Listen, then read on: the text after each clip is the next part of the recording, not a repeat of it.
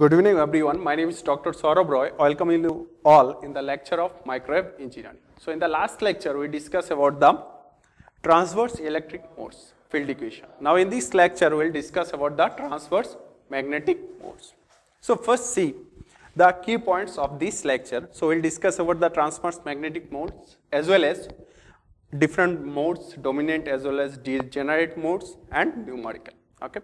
So first see what is transverse magnetic mode. So in the transverse magnetic mode, the wave equation will be del square Ez equal to gamma square Ez. Because in the transverse magnetic mode, it means the magnetic field component is 0 in the particular direction. So in the z direction, the magnetic field component becomes 0. Only in z direction, the electric field component is present. Okay. So similar case, so first we write the cylindrical coordinate system of del square. So if 1 by r dou by dou r dou Ez divided by dou r plus 1 by r square dou square Ez divided by dou phi square plus dou square Ez divided by dou z square equal to gamma square Ez, or gamma is the propagation constant.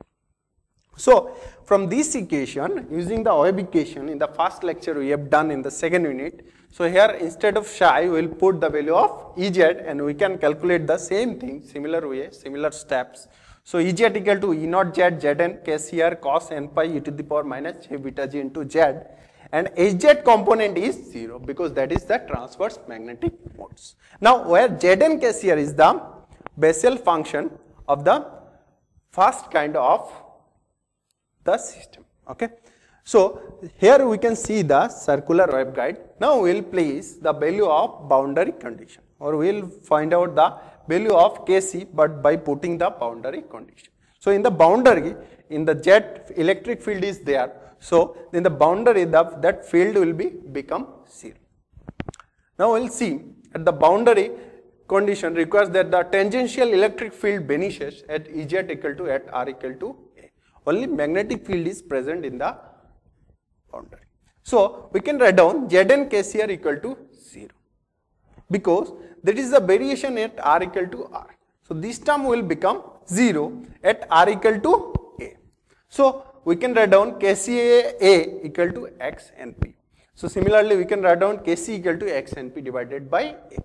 So earlier also we calculated the value of Kc. So earlier case for transverse electric case x dash and p divided by a because that is the derivative function in the earlier case. But in this case Zn Kcr equal to 0 where Zn is the oscillatory function. So the roots of x of np for different value of n and p are tabulated for lower values of n and p. So in this table we can identify that for n equal to 0 and p equal to 1 the value will be 2.405. For n equal to 1, p equal to 1 the value will be 3.832. Similarly for n equal to 3 and p equal to 3 the value will be 13.015. So for smaller value for n and p the table is there.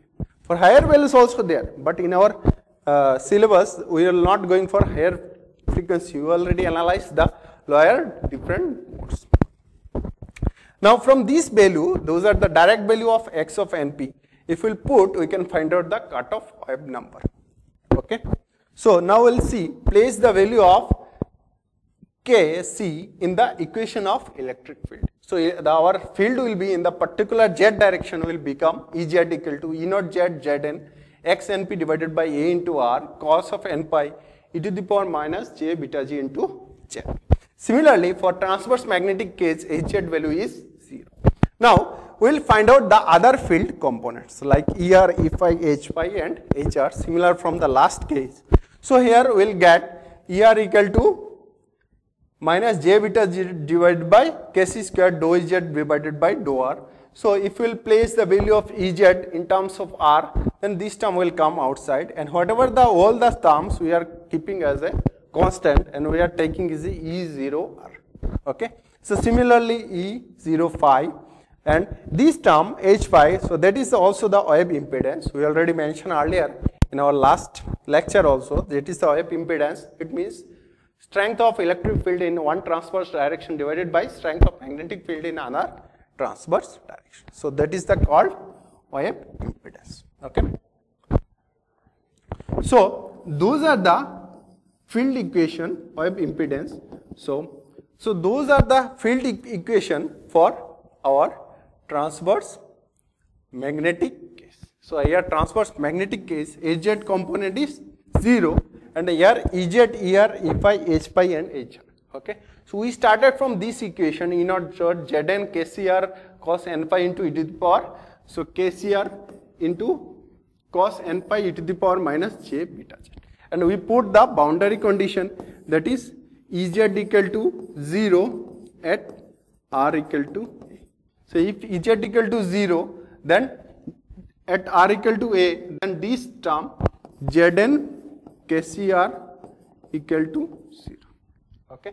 So Zn is the oscillatory function, Bessel function. So if KCR equal to 0, then at r equal to a, so we'll get KCA equal to x of np.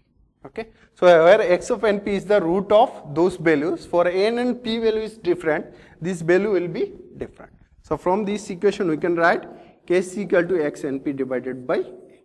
Okay. So we'll place those Kc equal to x of np divided by in this equation, and then we find out the other field component like ER, EPhi, Hphi and HR. So those is the complete field equation for the transverse magnetic case. Now we will see the different characteristics equation for transverse magnetic case. So first, mode propagation constant. So here change is in terms of Kc. Earlier case we have seen, that is the derivative x of np is coming, but here it will come x np divided by a. That is the changes in the mode propagation constant. Now we will see the next cutoff wave number. So cutoff wave number Kc equal to x np divided by a equal to omega c root over mu epsilon. So here mu and epsilon, that is depends on the medium. If it is air dielectric, then you will call mu naught and epsilon naught, where epsilon naught is the permittivity of the medium, air medium, and mu is the permeability of the air medium.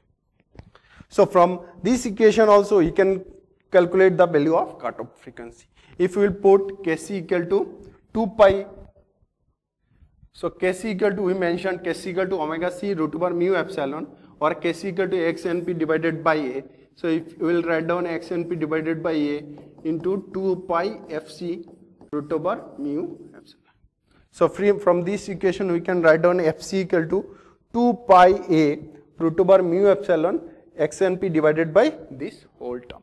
For a unbound, for a air dielectric media, this term will become, for a air condition, x np into c divided by 2 pi a, where c equal to root over 1 by root over mu naught epsilon naught. Okay. So from this equation we can find out its cutoff frequency, the frequency at which wave propagation will be started in a circular waveguide in a particular that mode. So now we'll see some other phase velocity. So similar thing, phase velocity we can consider, calculate omega divided by beta. So c divided by root over 1 minus fc by f whole square. So similarly we can calculate the guided wavelength lambda g equal to lambda divided by root over 1 minus fc by f whole square. And wave impedance, so z of gi equal to intrinsic impedance in air medium or meta divided by root over 1 minus fc by f whole square. So for the value, this value for air medium, the value is 377 ohm, or we can write down theta equal to root over mu naught divided by epsilon naught. Okay. So the value will be 377 ohm for a particular air dielectric. Okay. So that is called intrinsic impedance of the medium. This also. Okay. Now we'll see some modes. What is dominant mode and what is degenerate mode? So the mode at lowest cutoff frequency in a particular waveguide is called dominant mode. But in the circular waveguide cases, it has the mode has the lowest smallest value of Kc and A. Okay. So the mode has the smallest value of the product of Kca is called the dominant. So in the diagram we have seen for transverse electric as well as transverse magnetic that the tabular format for the value will be lowest for TE11 mode. So that is 1.841. So that's why in a circular waveguide, the dominant mode is T1. Okay. So the mode has lowest cutoff frequency is called the dominant mode. Now we'll see the degenerate mode. Okay. Whenever two or more modes have same cutoff frequency, they are said degenerate modes. Means cutoff frequency is same for two different modes, then that is called degenerate mode. For a circular waveguide, T0P or TM1P modes are always degenerate. How? So when we will see the transverse electric, the value of X dash NP value is like that. For a transverse magnetic, X dash NP will be like that. But depends on the KCA, that X dash NP will be multiplication of KCA and A. So we will see this whole row, the product is this 0P. For a transverse electric, 0P means 0, 1, and this one is TM1P. This value is similarly this value and this value also same, this value and this value also same. Okay. So those modes are always degenerate modes. The modes having same cutoff frequency, they are said degenerate modes. So here if you will see this value 7.0.9, there is small changes. Okay. But almost the value of cutoff frequency is same. Okay. But other value is exactly we are getting the same point. So the modes having same cutoff frequency, they are said degenerate modes. Now one problem, an air-filled circular waveguide has a radius of 2 cm and is to carry energy at a frequency of 10 GHz. Find all the TENP or TMNP modes for which energy transmission is possible. Okay. So here value is given. First value is given for A equal to 2 cm and another value F is given for T 10 GHz. Okay. So first, since the physical dimension of the guide and the frequency of wave remain constant, the product of KCA also remain constant. So thus we will get KCA equal to omega C root over mu epsilon A, so equal to 4.1. So first from this point KCA we want to find out the value. So if KCA we will find out, then so that is the highest value for the particular waveguide. So whatever the lowest value of KCA, then those modes are possible to transmit energy in a particular waveguide. So first from KCA equation we know omega C equal to 2 pi Fc. A value is already given, that is A value is given 2 cm and that root over mu epsilon, that is air-filled mention. So you can write down omega C equal to 2 pi Fc and this write down we can divide it by C and A value. Okay. So if you find out, the value will be 4.18. That is the multiplication of KCA and A. Okay.